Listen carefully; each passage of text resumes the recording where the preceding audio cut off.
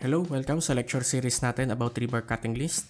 So sa video na to, pag-uusapan natin paano mag-cutting list ng footing. Okay? So scenario number 1 agad tayo, mag-example agad tayo. So in this example, meron tayong 12 isolated footing na magkakahawig at square footing sila. So pareho sila ng dimension na may schedule na 16 diameter, 1.8 by 1.8, thickness na 0.4 at ilalim na 1 meter. Yung spacing ng bakal is 150 on centers each way. So nakikita natin. So importante na ma-imagine natin yung buong building. So imagine natin yung buong building at para ma-imagine natin yon, kailangan alamin natin paano ikakabit yung bakal. So ganyan yung magiging itsura niya. So gamit ko is Revit Autodesk Revit. Okay? So ang spacing magiging ganyan. So 150 sa isang way, direction na pag ganyan. Tapos 150 para sa direction na pakabila. So ganyan natin ikakabit. So kapag na-imagine na natin ng ganyan, magiging madali na yung pagka-cutting list natin. Okay, so step number 1, i-layout muna natin. So ang gusto nating mangyari dito sa step na to is ano yung haba kapag inunat natin yung bakal na yun. Okay, so ganyan kasi siya kapag ikakabit yung parilya natin. Okay, so yung skwala, yung sa magkabilang dulo, so A tsaka A. So may minimum bend length yan na 12 dB. So 12 times 16 is 192, then 200. Okay, so 200 kasi minimum. So, depende pa rin yan. Babasahin nyo pa rin yung general notes nyo at aalamin nyo ano ba yung nakaspecify doon. So, case to case yan. Pero, in this scenario, so 200 gagamit natin. Next, yung kurbada. Tsaka alamin din natin yung susunod yung diameter ng kurbada na yon. So, yung kurbada na yon is may diameter na 6 dB kasi 16 mm siya. So, nakapasok siya dun sa 10 to 25. So, 6 dB. So, 6 dB, susundin natin yung S theta R or yung circumference equals to the angle times the radius. So pi over 2 is 90 degree. Then 6 dB is yung diameter, then divided by 2, which is equals sa 24 pi. So 24 pi which is equals to 76 mm. Naka-round up. Then yung C, halimbawa yung footing natin ganyan 1,800 minus dalawang concrete cover. Okay? So, 275. Ngayon, yung 75 na yan, depende pa rin yan. Babasahin nyo pa rin yung general notes kung 75 ba yung gustong gawin ni structural engineer. Minsan kasi 80 mm. So, in this example na lang, 75. So, 2 times 75 minus dalawang diameter times yung diameter nung bilog, nung bend. So, it's kaya 6 times 16. So, you have a total length para sa C na 1522. So, pinag-plus natin, 2A plus 2B plus C is equals to 2.074. Ibig sabihin nun, kapag yung parilya natin is inunat natin, so 2.074. So, yan siya. So 2.74, dahil nalaman na natin yun, ngayon, ano market length yung gagamitin natin o saan market length natin siya hugutin. So, yun yung gagawin natin step. So, choose a market length. So, importante na malaman natin na pipili tayo between 6, 7.5, 9, 10.5, tsaka 12. So, sino sa kanila yung dapat natin piliin? Siyempre, ang objective natin kaya tayo pumipili, sino sa kanilang 5 yung magbibigay sa iyo ng pinakamaliit na wastage. So, kapag pinag-divide natin, 10.5 divided by 2.074, it turns out to be 5.06. So, siya yung may pinakamaliit na decimal, ibig sabihin nun, siya yung may pinakamaliit na wastage na ibibigay. Okay? So, parang kumbaga, yun yung pinakalist na masasayang. Halimbawa, pinili ko 6. So, 6 divided by 2.074. So, 2.89. So, ibig sabihin nun, 2 piraso makukuha ko dyan, tapos may sobrang 0.89. Mahaba yun. Okay? So, yung may pinakamaikli yun. So, kaya dapat nating piliin is 10.5. Kasi siya yung may pinakamalit na butal, siya yung magbibigay ng pinakamalit na wastage. Okay? Kasi parang kumbaga sayang na yun unless may papaggagamitan ka ng sobra na 0.89. Pwede. Pero kung wala, 10.5 ka na. Yung 0.06 wala na, tapon na yun. Parang ganito siya. 10.5 divided by 2.07, so 5.06 pieces. Ibig sabihin nun, sa bawat 10.5, makakakuha ka ng 5.06 pieces na 2.074 meter. So parang, kumbaga, 5 buo na 2.074 at 0.6 na 2.074. Yun yung wastage mo na. Wala na yan, tapon na yan. Okay? So yung conclusion natin ay 5 pirasong Sa bawat 5 pirasong 2.074 meter, makakuha ka ng isang 10.5. So, yun siya. So, i-take note natin yan. So, next step natin, magbibilang na tayo at i-organize na natin. So, yung 1.8 minus yung concrete cover, 1650. So, divided by 150, which is equals to 11. So, for one direction only. Then, 1650 divided by, so yung direction na yun, yung pahiga. Then, 1650 para naman sa patayo. So, 11 pieces. So, 11 plus 11, 22. So, ibig sabihin nun, sa bawat isang footing natin, kailangan natin ng 22 pieces na 2.074 meter sa isang footing. Pero alam natin na sa buong building, meron 12 footing. So, ilan sa bawat isang footing? 22. 22 times 12, 264 na 2.074 meters. So, yan yung kailangan mong ma-produce. Yan yung dami ng bakal or parilya na kailangan mo para sa buong building. So, 2.06264 pieces divided by 5 para malaman mo ilang 10.5 yung bibilin mo. Kasi yun yung nakuha natin kanina. So, equals to 52.8 or round up, 53 pieces ng 10.5. So, 53 piraso ng 10.5 meters ang kailangan mong i-order para mabuo mo lahat ng parilya ng building na yon. So, ganun lang siya kadali. So, kapag inorganize natin siya or gumamit tayo ng format, so, ito yung A, yung 200 na nakuha natin, yung 12 dB. Ipasok mo lang dyan sa Excel mo. Yung 76 na compute natin kanina, pasok mo lang sa Excel mo. Then, 1522, pasok mo lang sa Excel mo. Then, lagyan mo ng formula. Pagpa-plus-plusin, it turns out to be 274. So, para malaman mo, medyo mano-mano ka nga lang ng paraan para malaman mo yung market length. So, 10.5. So, 10.5 divided by 2.074, makukuha na natin yung 5. Okay? So, 5 piraso siya. 5 piraso ang 2.074 sa bawat isang 10.5. So, alamin na natin, 22 times 12 divided by 5, makukuha na natin yung 53. Naka-excel siya dyan. Okay? So, ngayon, next is alamin natin yung weight. So, 10.5. Ilang piraso ang 10.5? 53. So, 53 times 1.578, yan yung total na bigat ng bibili mong parilya. 878.16. Okay? So, ganyan siya. Ganun lang, kapag naka-excel ka, madali lang siya. So, scenario number 2 naman, halimbawa, meron tayong footing na rectangular, hindi naman square. So, ganyan siya. So, may schedule siya na 2.3, 1.8. Tapos, 150mm on centers each way. Lagyan natin ng Y-bar yung patayo, then X-bars naman yung pahiga. Lalagyan natin markup para mamaya kapag nag-format tayo, makukuha natin. So, yun yung format natin. So, meron tayong Y-bar and X-bars. Okay, so Y-bar yun yung patayo, X-bars yung pahiga. Alright? So, makukuha natin 2.606. So, alamin natin ano yung market length na pinakamaliit na butal na bibigay, which is 10.5. So, 4 na piraso. Then, yung 2.74 na solve natin kanina. Okay? So, kapag ginawa natin to 2.3 minus dalawang concrete cover divided by 150, lalabas lang din dyan 15. Tapos 1800 divided by 15, 150 millimeters. It turns out to be 11 pa rin. So, ganun siya. So, ganyan natin malalaman din yung piraso. Okay? Then, yung length. Then, tsaka natin naalamin yung ilang piraso ng market length. So, 11 pieces times 12 divided by 4 pieces kasi, di ba kanina? Equals to 33. Okay? Then 15 times 12 divided by 5, 36. So, ibig sabihin nun, 33 na 10.5 tsaka 36 na 10.5 para dun sa magkaibang parilya.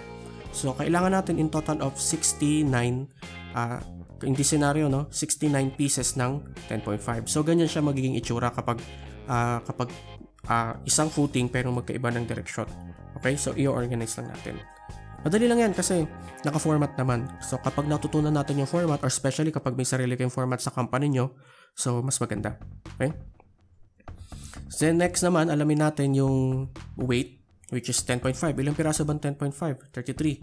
33 times 10.5 times yung weight factor kilogram per meter, which is 1.578, equals to 546.78 kilogram. So, 10.5. Ilang 10.5 ba kailangan ulit? 36. 36 times 10.5 equals to 1.578.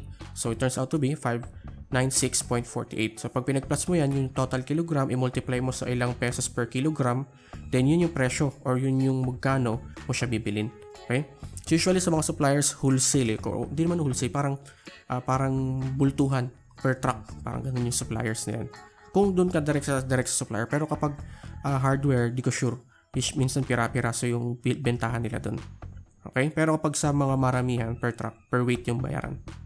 Okay? Sa scenario number 3, Paano naman yung scenario kapag mas malaki yung footing kaysa doon sa market size? Halimbawa, in this mat footing, nakikita natin 15 meters is greater than 12. Sabi nun, walang ni isang market length, hindi tayo pwede magpa-customize kasi uneconomical magpa-customize. So, paano to didiskarte na mas malaki yung dimension ng footing kaysa doon sa pinakamahabang market length? Doon na papasok yung technique. Yung technique na ginagawa ko pag nagka-cutting list ako, ewan ko sa iba, ewan ko sa mga nanonood neto, pero ako ang technique ko, ginagawa ko, nagka-CAD ako, AutoCAD. Kasi mangyayari dyan, magta-trial and error ka kasi. So sa trial and error mo, halimbawa hindi ka nagka-CAD, sulat ka ng sulat sa lapis, sulat ka ng sulat sa ballpen, calcio ka ng calcio, mas mapapadali yung ganung paraan, yung trial and error kapag nag-AutoCAD ka. Okay? Pero may mga software pa rin naman dyan na mas mapapadali yung gawain, pero mas maganda yung malaman natin yung mano-mano. Ito yung mano-manong alam ko, o yung mano-manong ginagawa ko. Nag-AutoCAD ako, so kumbaga nagte-testing ako. So, una, step 1, layout muna natin. So, pag nilayout ko, didrawing ko yung ganyang itsura. Okay? I-drawing ko yung footing inside view, kung paano ko siya nakikita. Since in this example, square mat footing naman siya, so isa lang muna yung i-drawing ko. Okay? So yung mat footing na yan, ganyan siya. Ang gagawin ko, magdo-drawing ako ng bakal gamit ang CAD. Kasi magta-trial error ako Kumbaga, ang gagawin ko, sukat. Isusukat ko ng isusukat para makikita ko kung ito akma, ito pwede. Okay? Ngayon, since sobrang mahaba siya, so di natin may iwasan na magkakaroon ng dugtungan. So dahil di may iwasan yung dugtungan, saan ang tamang dugtungan? Okay? Alam natin yung footing merong force, parang upward force, or meron siyang net upward force. Okay? So mangyari, magiging behavior exaggerated, magiging ganyan. Kung saan may tension, doon yung pinaka-importante yung bakal, at mayroong mga compression. Importante pa rin naman yung bakal, pero ibig sabihin nun, doon natin pwedeng ilagay yung mga bakal kasi compression malakas ang concrete sa compression. So ibig sabihin nun, yung safe zone natin para mag-lap splice ang tawag natin dito, na kung saan, kasi syempre kapos na tayo ng bakal, doon tayo pwede magdugtong. Okay? So yun yung mga lap splice zone. So dyan tayo maaari. Pero this is just in this scenario. Okay? So, halimbawa, hindi naman laging ganito. So, you always need to talk to your structural engineer kung saan ka dapat mag-lap splice. Okay? So, general to masyado, itong example na to. So, para dun sa special cases, let's say, yung mat footing mo is kakaiba itsura, always ask approval, always ask information from your structural engineer. So, yung importante. Team naman kayo dyan, so always ask. Kasi iba-iba yung scenario Pero in this scenario, this is the general scenario. So kung ganito yung magiging itsura, so I think pwede to. Okay? So yung lap splice natin dapat dyan maglo-locate. So kapag bottom bars ang pinag-uusapan, ang lap zone mo sa gitna. Kapag top bar ka, may dalawang layer kasi yan. So pag top bar ka, ang splicing zone mo malapit sa support. Yung reasoning nun kung bakit ganon is dahil dyan sa compression and tension zone itong ating mat footing. Okay? Magtataka kayo bakit sa isolated footing walang top bar. Usually wala. Kasi bakit? Upward force. Pag ganyan siya, magbe-bend siya exaggerated na pag ganyan. Tension sa baba, compression sa ibabaw. So if hindi naman siya ganun kahaba, may checking pa rin naman dyan. So minsan sobrang laki ng isolated footing mo. Dadating ka sa punto na kailangan mo na ng minimum rebar na top bar. May mga ganun. Pero in this scenario, since maliit lang naman yung footing natin, 1.8 by 1.8 kanina, hindi siguro nire-require ni structural engineer na maglagay ng top bar. So bottom bars lang. So case to case pa rin yan. Halimbawa, pile cap, ayun, kailangan ng top bar, bottom bars dun. So mga ganun. No? So focus lang tayo sa construction muna. So hindi naman to structural class sa ating list yung ating pinag-usapan. Pero binibigyan lang natin ng idea why walang ganun, why may ganito. Okay?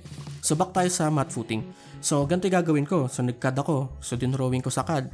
So meron ako 6, 7.5, 9, 10.5, 12. So tetestingin ko. Since bottom bars muna tayo, isusukat-sukat ko, trial and error. And nakita ko na yung 7.5 yung mas akma na starter rebar ko. Yung una ko ilalatag. Then after nun, pipili ulit ako. Babalik ta rin ko naman. So which is mas akma dito sa scenario na to, yung 9 meters. Kung saan dapat yung lap splice, yung dugtungan nila is dapat pasok dun sa requirement ni General Notes. Okay, so kailangan magbasa ng general notes. So nakalagay doon yung malaking table kung ano yung minimum length ng lap splice. So kailangan pasok yon. Since in this scenario, pumasok yung 9, so ibig sabihin nun, una kong ilalatag sa bottom bar sa 7.5, then tsaka ko ilalagay si 9. Tapos magla-lap splice yun yung itatali ko sa kanilang dalawa. So ganyan siya. Okay? So 7.5 tsaka 9. So papapadali ka talaga dito kasi nagkakad ka nagta-trial and error ka, sukat na sukat. So ganun siya. Bottom bars yun. Now, top bars naman. So sa top bars naman, so syempre ang splice mo dapat malapit sa support naman kasi top bar ka. So most likely, based sa trial and error, hindi pwede 6, hindi pwede 9, hindi pwede 10.5. Ang pinakapasok or pasok sa criteria natin is yung 12. Okay? So since 12, then pipili na tayo nung mas pasok, which is 6. So yung sabihin nun, para sa top bar naman, ang ating bakal ay 6 at saka 12. Okay? So ganyan siya. So basically, yun yung layout natin. Ito yung bibilangin natin. Okay? Top bar and bottom bar. And since yan ay square mat footing, so ibig sabihin nun, kahit magkaiba tayo ng view, iisa lang siya. Okay? So ganyan. So ngayon, bago tayo magbilang, tignan natin to. So this importante to. So bottom bars, dapat kapag mag-i-splicing ka, hindi ka pwede mag-splice ng isang pila-pila. Dapat magsalit-salitan or tinatawag nating staggered. So halimbawa, una mong ilalatag 7.5, syempre kakabitin mo ng 9. Ngayon, yung susunod na bakal mo, dapat 9 naman, nakakabitan mo ng 7.5. Susunod na bakal mo naman, 7.5, nakakabitan mo ng 9. So parang ganyan, yun yung layout, yun yung nakikita natin. So dapat ganyan sana. So staggered dapat para hindi magkaroon ng weak plane. Tsaka pangalawa, hindi magiging congested yung bakal. Lalo na kasi pag dikit-dikit yung bakal, tapos dun ka sa same scenario na yun is pare-pareho yung kapag yan nilatag mo sa actual, dikit-dikit yung bakal na yan. Mangyayari dyan, hihirapan pumasok yung konkreto o pwede maging ampaw yan. So kaya isa sa mga reason yun kung bakit kailangan staggered. Okay? So ganun siya. Kapag sa top bar, ganun din yung scenario. So 6-12, 12-6, 6-12, 12-6. Parang ganyan. Baliktaran din para hindi maging congested tsaka hindi magkaroon ng weak plane doon sa ating top splice. So ngayon, ganyan direction, then uulitin mo ulit sa kabilang direction sa Y tsaka X. And since square nga lang naman, so pare-pareho lang. So kapag yan, pag yan okay ka na, step 3 na tayo, magka-count na tayo at mag-organize. Gagamitin na natin yung format. Hindi na tayo magmamano-manong yung solution. So gamitin na natin yung Excel. So yung Excel natin, may kita natin sa top bars and bottom bars. Alright? So kapag binilang natin, so 16 diameter, tapos number of pieces each, so 75, then 100, tapos 200. 100 tsaka 100. Okay? So 6, 12, tapos 6, 7.5. Check na natin kung tama. 15,000 divided by 150. So 100. So isang direction lang pala yan. So isang direction pa lang yan. Dodoblehin nyo yan para sa magkabilang direction, no? So yung 75, ang spacing kasi ng top bar natin, for example, is 200. So lalabas 75. No? So yan siya, 6, 12, 9, 75. So pag kinatanglis mo siya, so mapapansin nyo, 6, 12, 9, tsaka 7.5. So pinapakita mo lang dyan basically yung skwala. Okay? So yan siya. So parang gano'n lang, magpalis lang siya. Then in total, 75 na 6, 100 na 7.5, 100 na 9 millimeters, 100 na 9 meter, and 75 na 12 meter. Then doblehin mo kasi each direction kasi itong bilang na to, single direction lang siya. So kailangan mo siyang doblehin kasi may pakabilang direction pa ng bakal. So it turns out na kailangan natin ng ganyang bakal, then times 2. Okay? So I hope na gets natin yung format. So in the next video naman natin is column. Okay? So kapag may gusto kong i-share na idea or baka may mga nabanggit akong kulang or may tanong kayo, comment below. So kung hindi pa kayo nagsusubscribe, mag-subscribe na kayo. And sa next video natin ipopost ko is about naman sa column cutting list. Okay? So maraming salamat sa panonood. So see you sa next video.